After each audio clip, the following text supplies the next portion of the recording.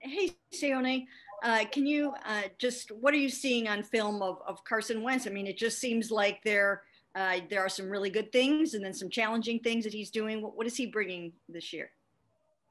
I think he has. I think he can do everything. Being an Eagles quarterback, being an NFL quarterback. But I feel like what I've seen on film is he can throw the ball, obviously, and he's a tough guy. He's a guy that kind of plays the quarterback spot like a linebacker. He'll run and try to run guys over, and he's always trying to make that play for his guys. Kind of extend drives. So he's willing to put it out there. Yeah. Thank you, Mary Kay. Scott Petrick will have our next question. Hey, Sione, what do you see from Myles Sanders that makes him so good? His average is 6 yards a carry this year. Yeah, those guys are really good backs. Myles Sanders, he's one of those shifty little guys, man, that can make you miss, in open field and in the box. So I feel like we're gonna definitely have to swarm to the ball. And also, he's a guy that they kind of put out there, flare routes, and kind of toss him the ball and let him pick up yardage. So, we're definitely going to have to swarm the ball and make tackles, make sure that he's not getting yards after contact. And I feel like he has great vision, and he's a patient runner. He gets the ball and he's not a downhill guy where he's going to get the ball and just hit holes. He's going to make sure that he's patient, and once he sees the hole, he's going to hit it. So we definitely got to play gap sound. As a run defense, what were you guys able to fix coming off the Raiders game to that Texans game last week? Yeah, I feel like just trusting our keys and everybody doing their job, I feel like, the coach has been emphasizing that all year, but I feel like, coming back from the bye is something that we kind of wanted to fix as a defense, as a unit, and, seeing your job, doing your job, and, once you know it's run, hitting your gaps, and trusting all 11 guys on the field that they'll do their job. And I feel like we started off right, coming off the bye, and I feel like we'll carry that on during the season. Thanks. Thank you, Scott. Jeff Shadell, you're up next. Hey, Sione, we don't get to talk to you very often. How would you chart your progress from your rookie year to now? Yeah, I would say definitely got to prove on. I feel like it's not a finished touch at all. I feel like even if it's my 10th year, you'd always have stuff to improve. But I feel like from my rookie year to now, I feel like, the understanding of playbooks and concepts and stuff like that, and being able to go out there on the field and performing it. I feel like I wouldn't say comfortable, but when I get out there on the field, I feel like I'm out there trying to make a play and not worrying about what's my assignment. You know what I mean? But yeah, it's a work in progress, man. I feel like I gotta work on everything: run, pass, eyes, discipline in my gap, coverage, all of it. Thank you, Jeff. Dan Lobby will go to you. Hey, Sione. What has Ronnie Harrison brought to this defense since he's been starting to play a little more? Yeah, man. Ronnie's a great player. He's a great person off the field too. If you get to talk to him and get to know him, but I feel like what he's brought to the team is his playmaking ability. You know what I mean? He's going to go out there and make those splash plays that the team needs. That one play, he got that pick six. He's out there ready. He's a ball hawk. He wants to go out there and make that splash play. So I feel like getting Ronnie was a steal. And, when he's on the field, he's always trying to make that big play. I mean, how does it help you guys when you have a guy like that can play, up in the box, rush the passer, but also, he can play free safety kind of wherever they need him?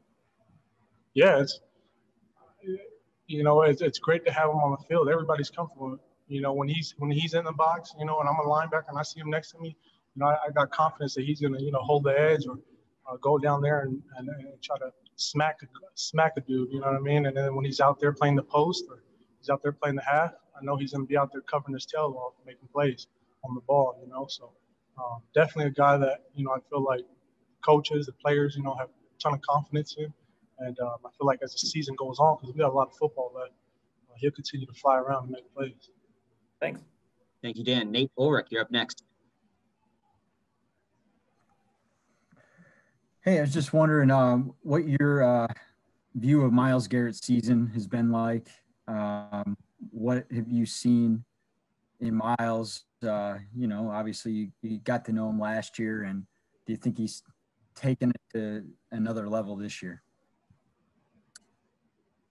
Yeah, Myles, he's going to be an all-time great, man. You guys can see his play. He's when he gets on Sunday comes and he's out there flying around getting sacked, strip sacks.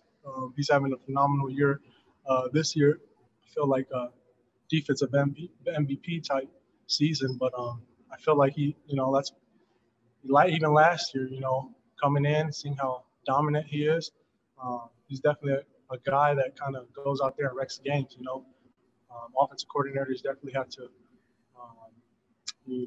double him up. And, it kind of frees up a lot of people. But, what I see is just a guy who works hard and goes out there on Sundays and execute. He loves his teammates. I feel like on defense we're a tight unit. Everybody, we get along well. But, yeah, Myles brings that leadership and that playmaking ability. So I know you guys want to win more than anything, but, Myles has talked about wanting to win that NFL Defensive Player of the Year award since he got drafted.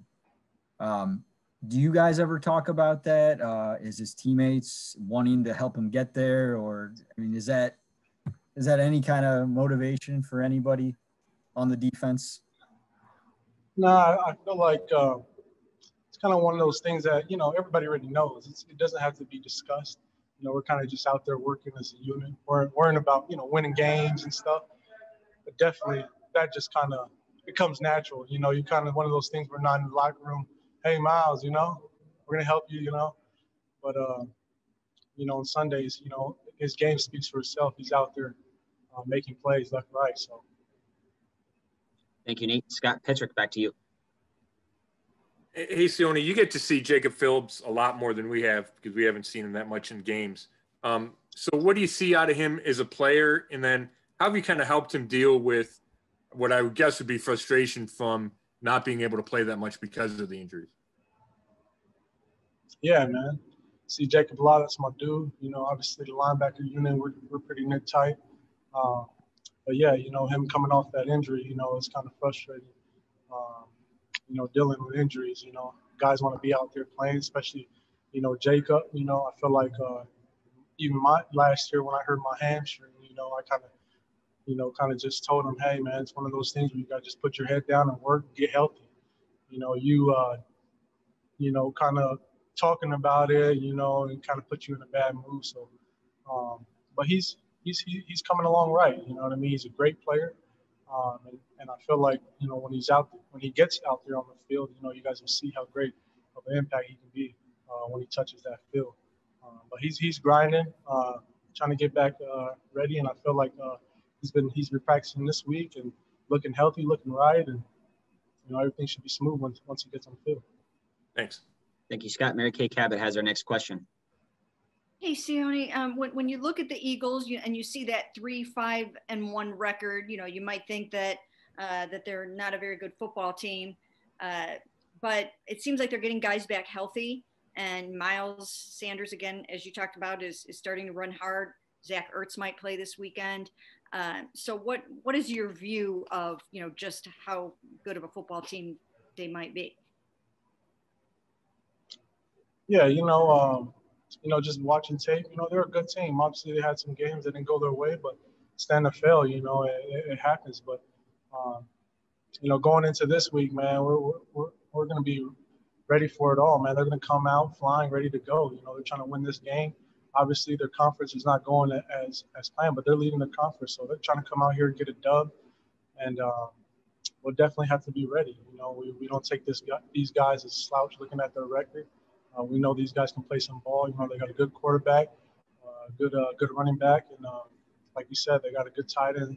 Zach Ertz, if he's back, will be ready, and they got some guys on the outside that can make some plays. So,